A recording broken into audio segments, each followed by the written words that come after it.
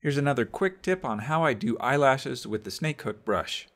I start by creating an eyeball to work from, just with duplicated spheres and the clip rectangle brush.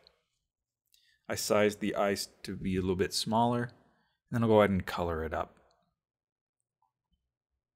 I use the curve snap tube brush and run along the edges of the eye. This will give me a base to work from to pull some geometry out. I use the snakehook brush and pull along the edge, and then the move brush to shape the eyelashes. And then push it in with the move brush to hide the edge.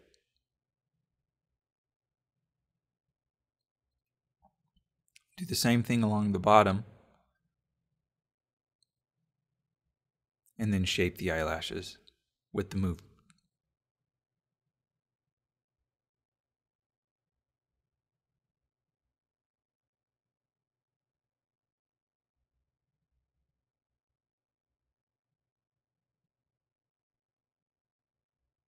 After you're finished, you can go and use the Z remesher command to give you better geometry to work from.